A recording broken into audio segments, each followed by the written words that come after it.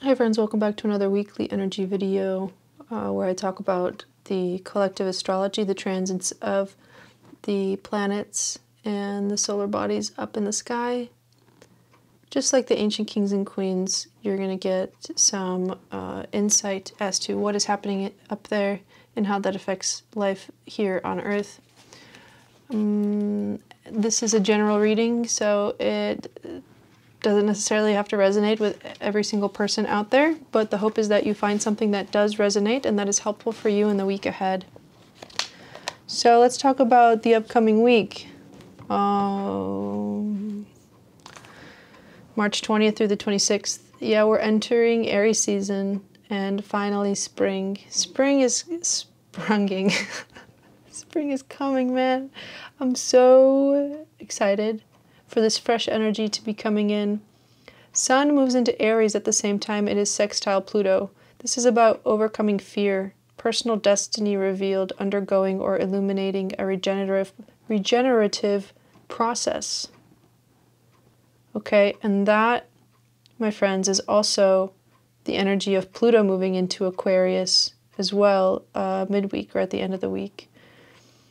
A whole new set of ethics, injection of new energy into all things Aquarius. The qualities of Aquarius being society, innovation, technology, etc. Prepare for transformations in these sectors and also prepare for observing how power is moving in and through these sectors as well. So prepare to learn new skills. Prepare to learn new skills. And then at the end of the week, Mars moves into Cancer. Mars will spend 3 months in Cancer starting on the 25th, where it's in its fall. So Mars experiences complicated emotions when it's in Cancer. We want to express our desires, but not at the risk of exposure or uncertainty. So Cancer is giving a lot of its qualities to Mars, which is Mars is normally ambitious and aggressive, and Cancer can be aggressive in its protective state, in the way that it goes and protects the things that it cares about. So we might be feeling extra sensitive. We may have cause, I don't want to say doubt, but we may be feeling the extra sensitivity of putting ourselves out there as we move towards a future that is orienting more towards community care and finding our unique roles within a system that prioritizes community care. This is a challenging placement, but it makes the natal Mars in Cancer placements, so everybody who is born with this placement of Mars in Cancer, quite strong. So if you yourself have this placement, you may know what to do with this energy. You may understand what's going on. Or if you have friends with this placement, maybe there's something you can learn from the way that they process challenging or complicated emotions. It's possible. Throughout the week, the moon is in Aries, right? We have the new moon in Aries, the very first new moon of the astrological year, when we are birthing something completely new, completely different for ourselves, as is evidenced by Pluto transit into Aquarius and last week's major transits, or earlier this month, Saturn into Pisces, and some of the other big transits here. You can go back and rewatch some of those earlier videos to get a recap of what those was about. So the moon starts in Aries, moves through Taurus, and we end up with a sort of Taurus into Gemini moon weekend. Taurus rules the throat and Gemini is communicative. So right as Mars is moving into Cancer, we're also having highlighted our collective communication centers. So it may be a goal this coming weekend to keep communications clear and keep desires clear, right? Despite the vulnerability. Because this Pluto moving into Aquarius is a huge transit. Pluto will be in Aquarius for the next 20 years, but before it does that, This year it will still come back into Capricorn. It will retrograde. So Pluto in Aquarius for the next 3 months before it comes back into Capricorn till the end of the year. And then next January we settle in for like that 20-year cycle. And Mars is in Cancer also for the next 3 months. So this is the beginning of a very auspicious period of time where we are being challenged to step into and live within our integrity of who we feel we really are, who we feel we are becoming, and the challenge of that gradual process. Right? Pluto in Aquarius is like generational, long-term. The last time Pluto was in Aquarius was like 1700s. Be patient with yourself as the gradual changes are made, upgrades are being made to you on an individual level, to the collective on a much greater level, larger scale.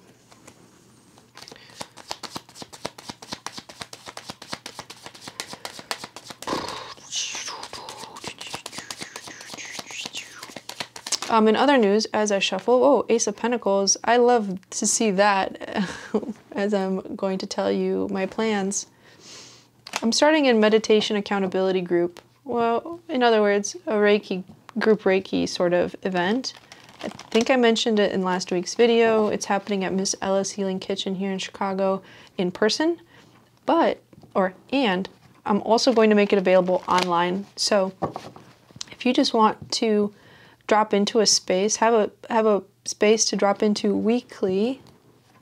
I haven't set the future dates yet, but this is my vision, is I want to have a weekly place for people to gather where we can talk about some of the astrology energy, use that to find a theme, to find a balance of things to process or work with, set an intention, and then have Reiki-assisted guided meditations. I am studying the Japanese art of Zen Buddhism. You know, Reiki is a Japanese healing modality, and Zazen is Japanese style or Buddhist style of breath awareness meditation. It's the most basic skill we can have, is understanding how to drop into an awareness of self. Mindfulness techniques that we should all have, and yet we don't until we cultivate it for ourselves. So that's my goal, is to host a gathering, cultivate a space where we can all work on that together. And so it is an accountability group, the way I see it. All right, and you don't have, it's not something you sign up for as a package deal. It's not something that you have to commit to long term. It's just whenever you're available and you want to do it, you can come and join us. I'll drop the link below. All right, we have the Eight of Swords and the Seven of Swords. Back to back in reverse. So this is coming out of self-limiting beliefs and the desire for reform. This desire to do something differently, to think differently. Page of Wands, Ace of Cups, the Fool.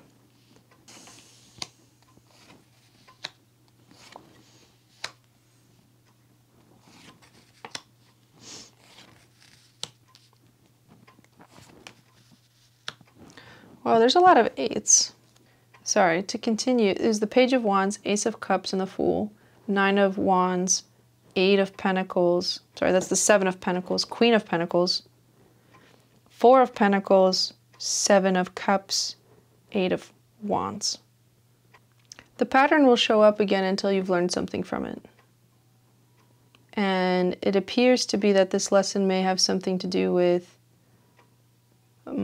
putting energy into, investing time into something that isn't producing necessarily the result that we want.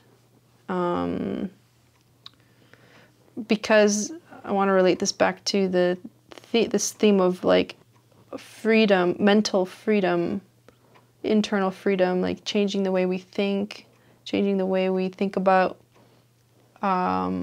ultimately changing our beliefs is sort of what this is. Like a desire to change how we feel about the world, of what is possible and what its limitations actually are. Maybe we want to see beyond certain limitations. As a potential desire, is what I see here is like work-life balance, or wanting to live the life you've always wanted, but then there's some dissonance around, or distraction around that. And that distraction is this pattern, potentially, of either negative self-talk or, you know, the Seven of Swords is about strategy. And so when I think about the transit of Pluto into Aquarius, and prior to that, the Pluto in Capricorn. Pluto in Capricorn, you know, Pluto is power and power struggles.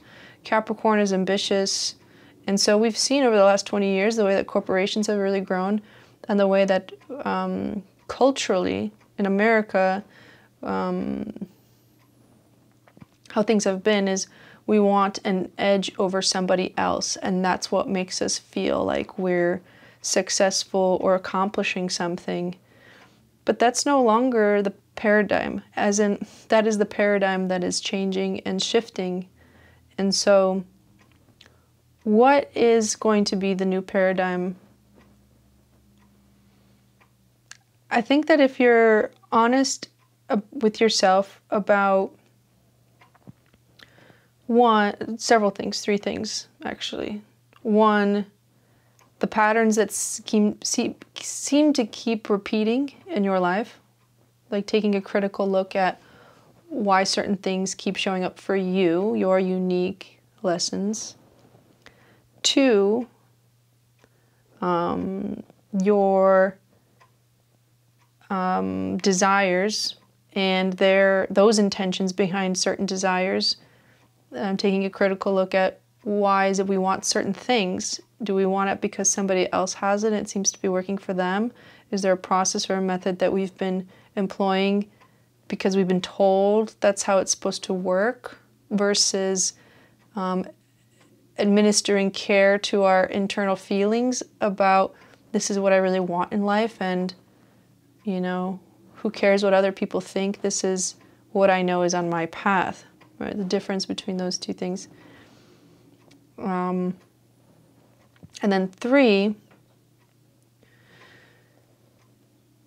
well, I guess I kind of said it already, but yeah, like three, the life that you feel is for you, that you feel you deserve, that you can imagine, if you're dreaming big and imagining a life outside of any current restriction, that you can imagine that serves you and helps you to be the person you want to be for yourself and for your community, for your family. What is that vision? I see resistance into moving into that, but the opportunities for learning those things and tapping into your intuition, unlocking those limiting beliefs, it's all here. The potential for that is all here. But there are patterns and distractions which are in the way, in the sense that when we're not thinking and working intentionally with integrating those things, that's when we find ourselves in patterns of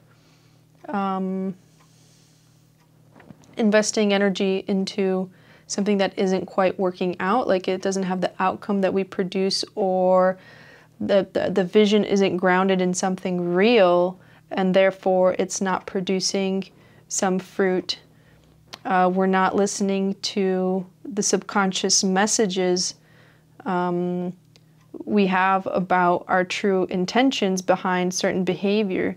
I think that there is a bit of a lack mentality, or like not a lack mentality, but a materialistic tendency, which is fine. I mean, this is how we've been raised culturally, is to say, if I don't have this or that, if I have less than another person, then inherently I have less. If I have less things, then therefore I am less of a person, or, you know, but for me personally, I'm really into minimalism. It's something I struggle with a lot is feeling like I have too many things. And I try to stay away from that kind of belief, changing my belief or thinking to say, like, I am truly grateful for everything that I have and everything that I'm able to have in my life.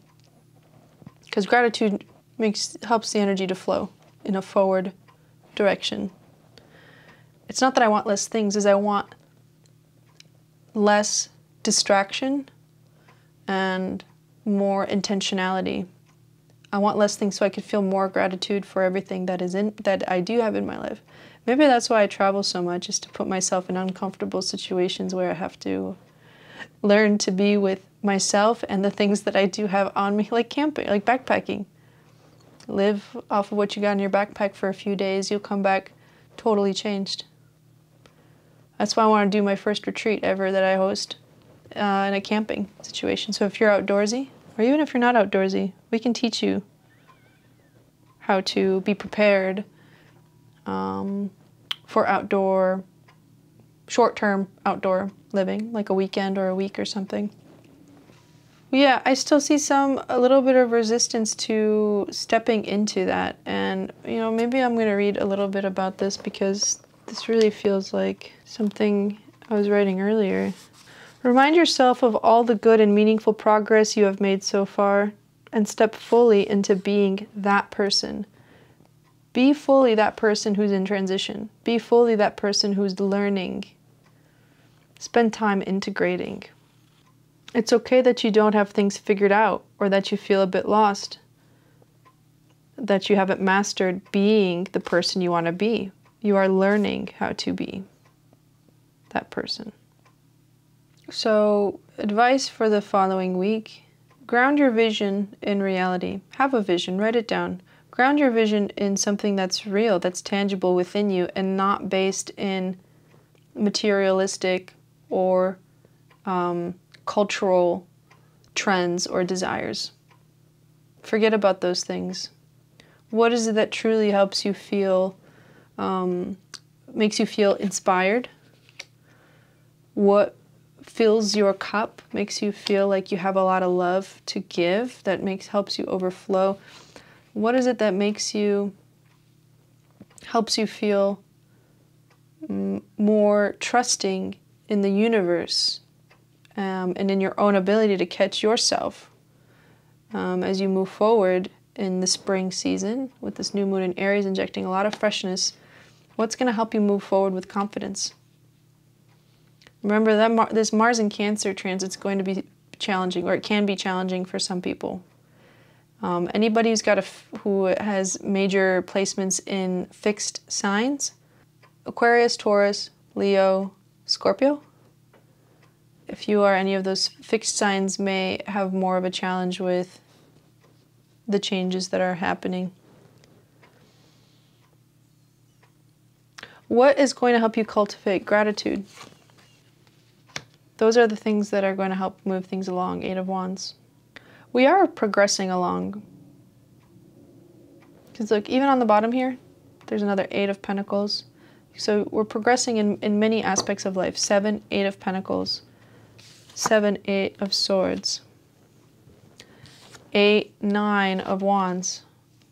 This is about trusting yourself, trusting your uniqueness, your unique desire, your unique plan, but grounding it in reality, to me, means you're being honest about those things within yourself, the way that you feel, the actual desires that you have.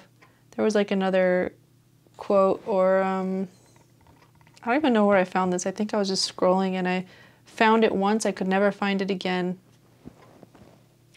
And so I just sort of recreated it and wrote it on my board. It goes, if it wasn't possible, you wouldn't have the desire. And if you didn't already have what it takes, you wouldn't have the opportunity. So go forward. Destroy those self-limiting beliefs, because you can change your mind. Absolutely. You can change what you believe if that's what you want. Thanks so much for being here, as always. I hope to see you on the next one.